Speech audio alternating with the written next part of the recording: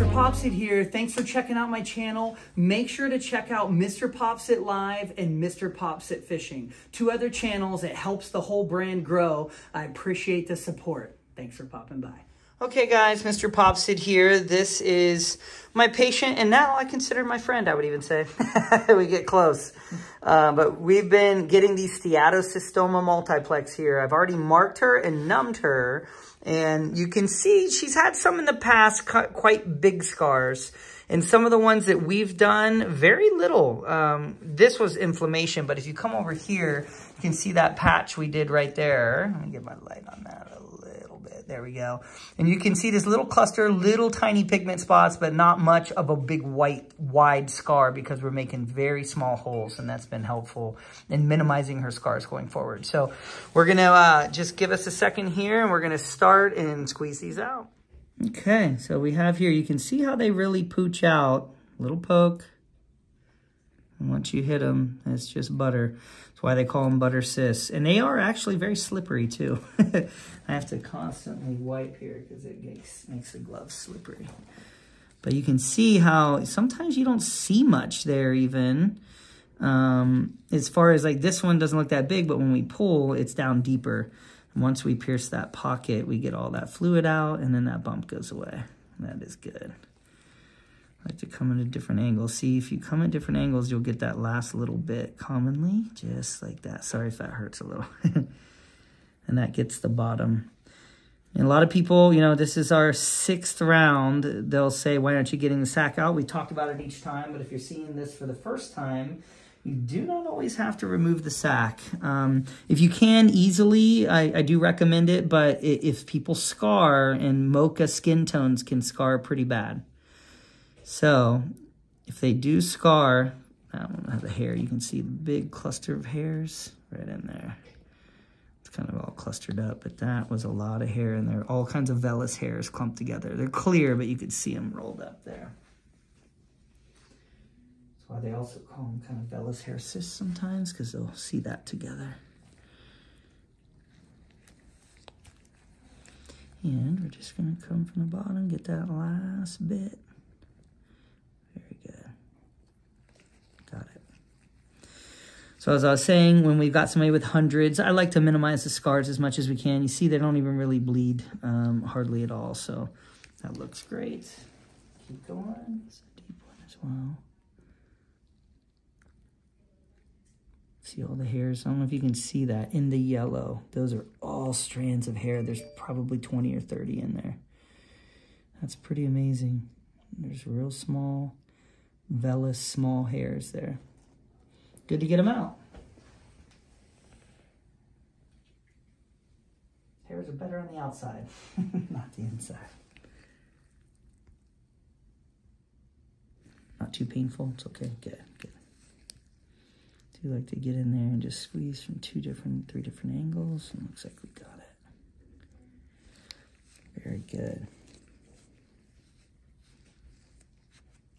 Okay, and we're gonna move over here. Okay, so these are some big ones. This one's from last time, might be some scar tissue there, or 2 or 3 in a row. We're gonna see. This one should be no problem. There we go. Not as much fluid, a little bit more dry. Let's get him.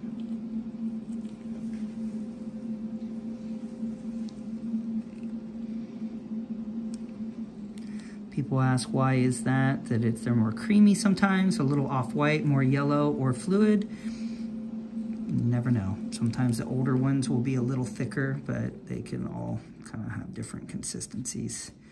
No rhyme or reason. Oh, that's good. This one, we're going to try 2 pokes, but we'll see if we get anything there. I'm going to give you a little shot on the top and bottom here just to make sure. Just a little bit of scar tissue in there, I know.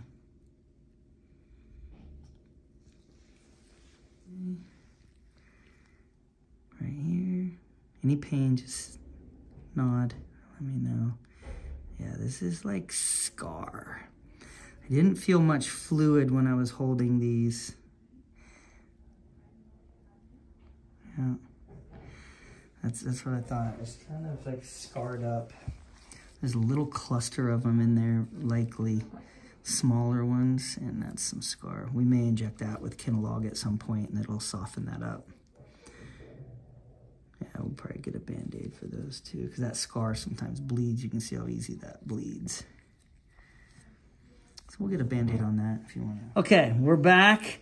We're going to go right up the side here on the flank. These all should pop fairly easily there. Let's get this one while we're got the blade. Good. And we'll come from every angle here. Good.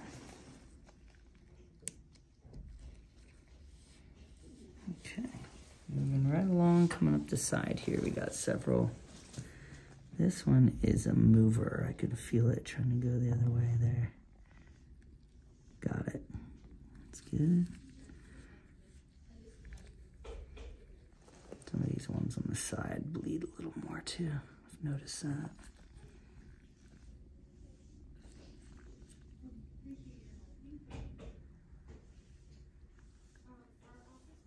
Got it. That was a small one though. I need a Band-Aid on that one too. There we go. Back in action. We're just stopping some of the small bleeders there. There we go. Getting on our way to clearance.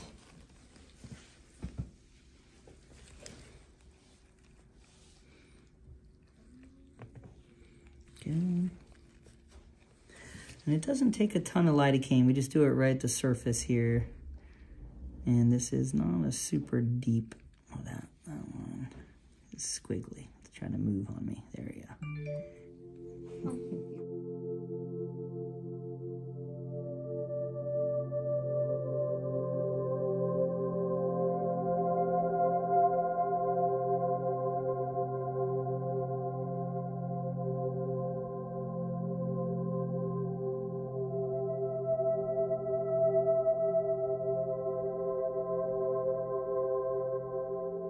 Okay? Yeah. Went over your shoulder or No, got you? Oh man, that was a popper. Oh goodness. That had a lot of pressure. Do you want to go wipe? Yeah. Dried off and back. Right here. Little poke. There we go. That's good. And one right here. That one's got a little pressure probably too.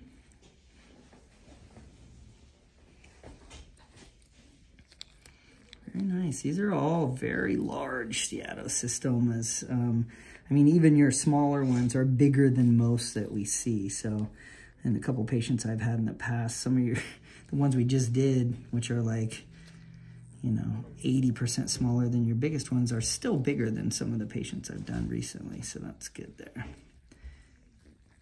Always squeeze from each angle to get that last bit out. Okay. I think that's good. That's everything we marked all the way across there. That looks great, and the bleeders are mostly stopped there. So, okay guys, that's round number 6 of the Steatocystoma multiplex, and we're kind of doing, you know, 16 to 25 each time. I don't like to do a whole lot more than that because it's a lot of sore spots to deal with and try and sleep with. But I appreciate her sharing her story because it's going to be a long story, but it's going to be neat to see the transition, how the scars heal, and how the bumps go down and the smoothness to the skin. So I think she's going to be very happy. So I appreciate that, and we're educating at the same time, so it's always good. Thanks for popping by.